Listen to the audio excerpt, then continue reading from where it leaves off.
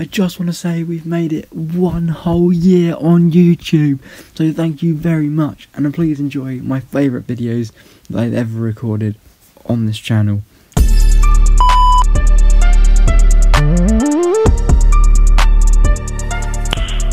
Nice.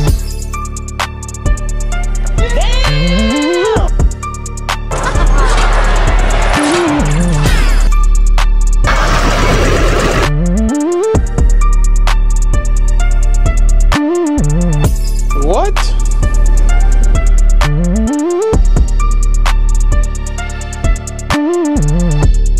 Ranking female Clash of Clans characters, I would today up first.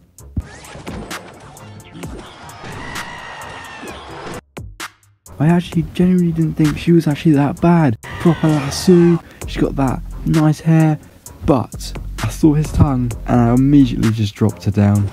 And after that scream as well. I just can't do it, guys. I just can't do it. She just has to go in now.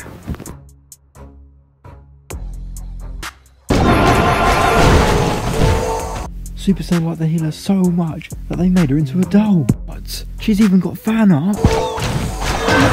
However, I think she's pure evil. She won't heal the people that need to be healed, so please be careful. However, the healer can be pretty good and her stats on max level are pretty insane. Anyway, let's rank her. I actually might give her a hard part. I'm only joking with you, she's definitely going in baddie tier. Rebecca, can't go wrong with it. She is an absolute almighty beast. I love her so much. She's so tanky. The 2 swords and she levels out. God, she is just unreal. For that though, she is definitely top tier. Let's put her in there right now. Mother Witch, and let's just say she's not an MILF, but she is pretty strong. She does turn people into pigs, and she is actually quite cool. Anyway, we're sticking her in.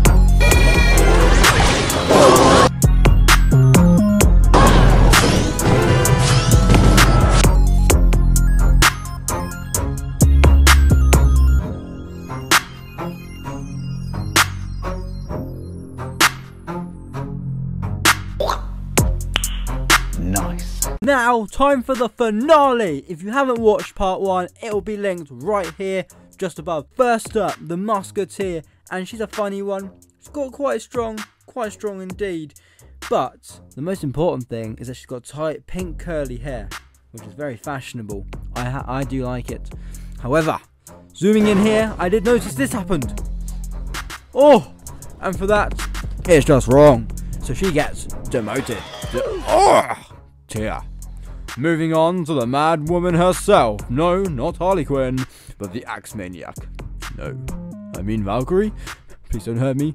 Anyway, this Ginger Ninja is a wild child and she does a lot of damage. However, without her friend, she's useless as a bag of sticks. However, with that rage, god damn! Let's go in here. Up next, the Archer, and she's a baddie through and through. Probably one of the sassiest characters the game has, and she's not to be messed with. She's got range. Barbarians, watch out.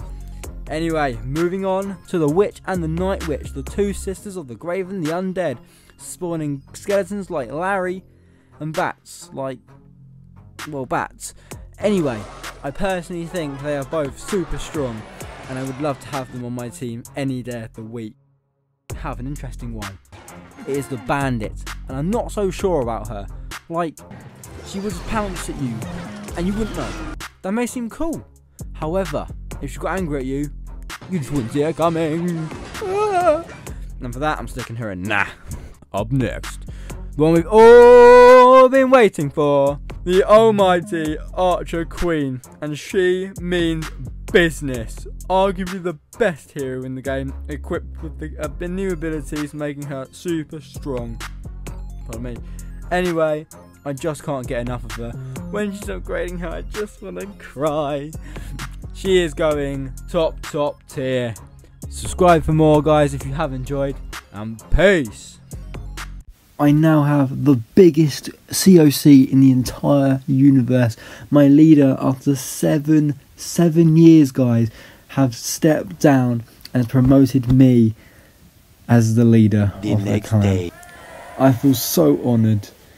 So honoured. Look at that. Honestly, pure respect on this guy's name. I want to try and get everyone into this clan to make it a thriving clan. This is a recruitment video. I want you to grow this COC. Please grow this clan. Please help us out.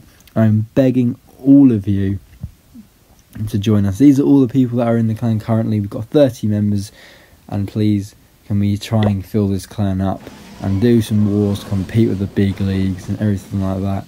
Lastly, I'd like to leave a big message to DJ, the clan leader. If you are watching this or you aren't watching this, I just want to say an amazing thank you to you for passing it over to me, and I will try and run it to the best of my ability. And as much as I don't know you that well in person, I feel like I have known you for a crazy long time, and I'm truly thankful for the time that I've had with you, and I'm so happy to have you as my co-leader. Even if you're not going to be that active, I still just want you there, and you'll forever be a co-leader in the clan. I can't thank you enough, honestly, dude. It has been such a journey, and I can't believe that I've been here for so long as well. It's incredible. It's utterly incredible. So, huge thank you. Comment DJ in the comments. He is the reason for this big COC exchange. I feel like I've gone through like a procedure or something. Anyway, before I ramble on, subscribe for more videos, and on to the next one. Peace out, guys. We are ranking defences in Clash of Clans. Let's go. First up, the first event is air defences. Where am I going to rank them? Like, you've got your balloons, you've got your lava hounds, your lava loon combination, you name it, you got it. And electro dragons, you need to kill those bad boys. I'm going to put them as strong air sweepers. They don't necessarily do damage, but I'd say they are crucial to upgrade. If you're not upgrading them, you better do that right now. Air sweepers are like the most underrated defense in the game. An underrated one, but I'm putting it in very good. Up next I have archer towers, due to the fact that they can target ground and air, and it's quite rapid fire. You know, they're just strong. I have put these in strong. Bomb towers up next. It's going in bad. Cannons are bad, but they're not good. They have good range. They're just, I wouldn't say they're anything special. They are going in good. They're not like Eagle Artillery, due to the fire rate of it and it not being the most powerful, if you know what I mean. Like, if you're using like certain kind of troop, it's not really going to do much damage. This might shock a few. I'm going to stick it in good. Up next I have the Inferno Tower. It does target a lot. You get it at a higher town hall, so it just feels more premium, feels more good. Putting that in strong. Mortar, enough said, it's in bad. Same as Bomb Tower, absolute garbage. Up next we have the crossbow, which I think it's called the crossbow. It's one of my favourite defences. It does Rex, armies, opinion, so it's getting its strongest. Expos, which can target ground and air, have a big radius, which is different. Are going in strong. Wizard Tower in very, just get rid of those like higher herds of armies like barbarians, archers, minions. That's very good.